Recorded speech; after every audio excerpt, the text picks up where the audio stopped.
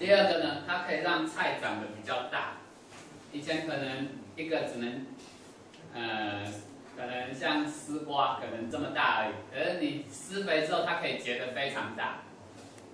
这是施肥它可以带来的好处。可是我们要去想一想，这个好处对谁有利，对谁有害？卖菜的人可以得到好处，对不对？因为长得比较快，它可以卖的比较多嘛。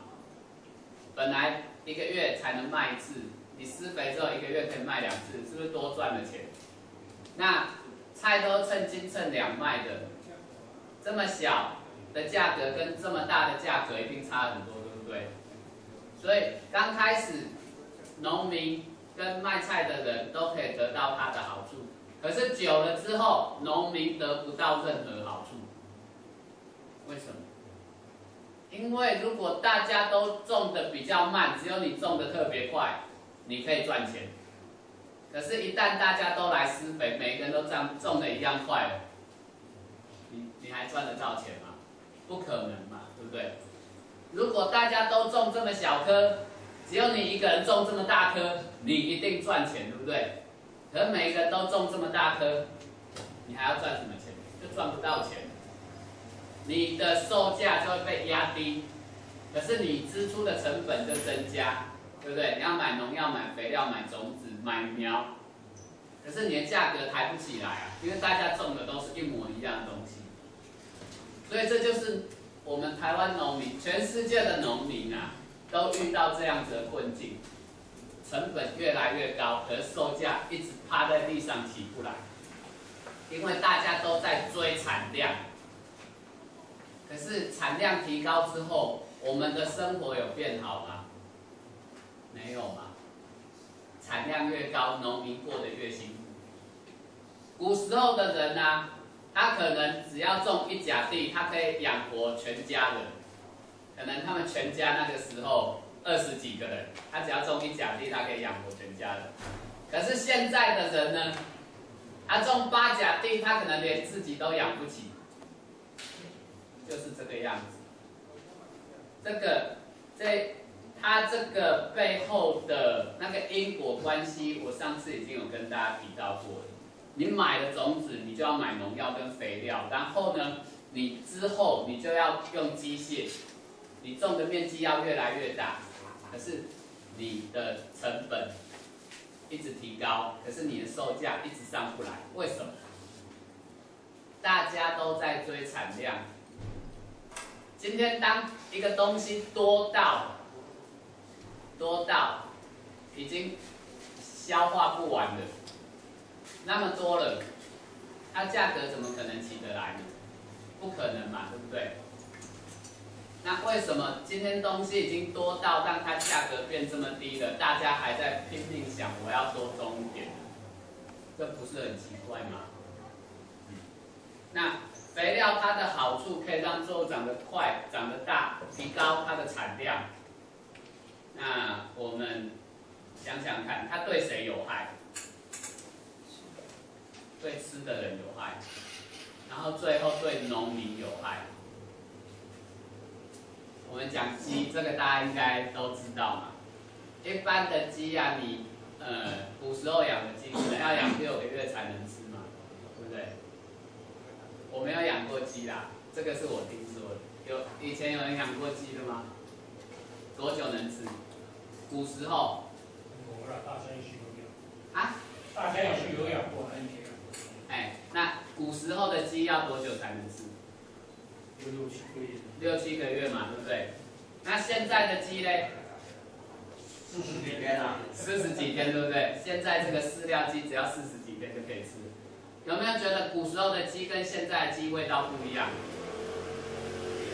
不一样，对不对？对，我们都吃得出来。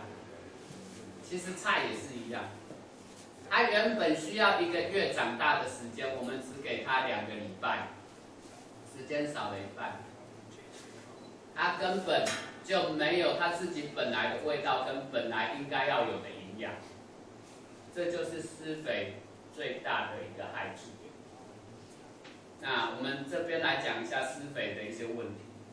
第一个，它会让菜变得越来越没味道。大家有没有印象？我们小的时候菜是很有味道的，现在越来越没味道，对不对？是不是？我记得是这样。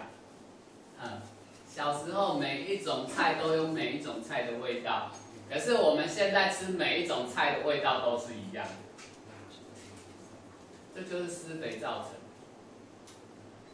那当菜变得没有味道，我们要怎么吃呢？调味料嘛，对不对？我们现在菜都要用很多调味料下去煮，可是这些调味料又跟古时候不一样。现在我们的调味料经过精制跟加工之后，不但它营养几乎都没了，而且可能变成有害的东西。我们自己把菜种到没有营养，然后再放一些有害的调味料进来，伤害我们自己，不是很奇怪吗？它第一个会让菜变得没有味道，第二个它会让菜变得没有营养。你不施肥的话，菜的确需要比较长的时间，不过这个长的时间是它自然生长应该要有的时间。你看它怎么都没有在长大，它是外表没有长大，可是它在长根。等它的根长好了之后，它上面很快就会长大。所以不施肥，它长得慢，这是自然的。就像是一个人，我们觉得他要18岁才能成年嘛？为什么？18年更久呢？那我们怎么不把那个每一个小孩子通打一针，让他隔天就变成18岁的样子？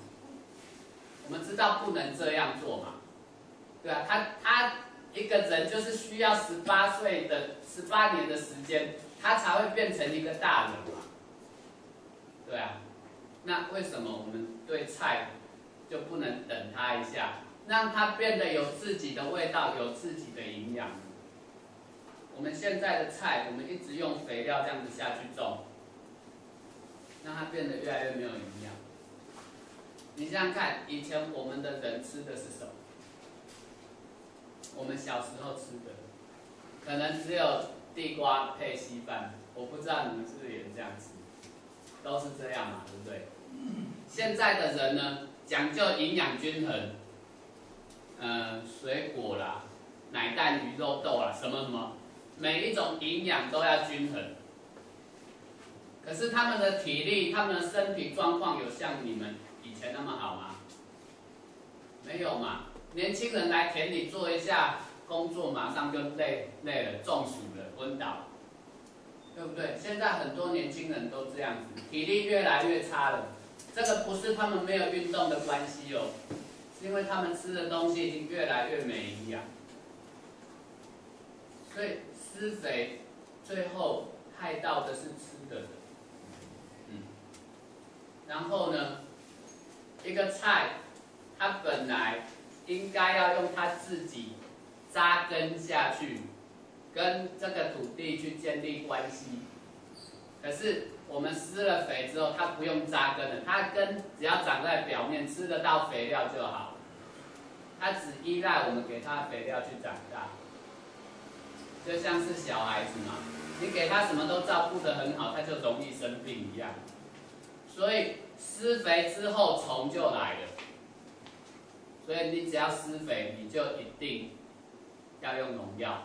如果你做有机的，你就要搭温室去保护它。你不施肥，它比较健康，虫还比较不敢吃。所以虫跟肥料是有很密切的关系的。你让它靠自己的力量，等它给它一点时间去长大，它只是刚开始长得慢，它后面的速度跟产量不会比较少。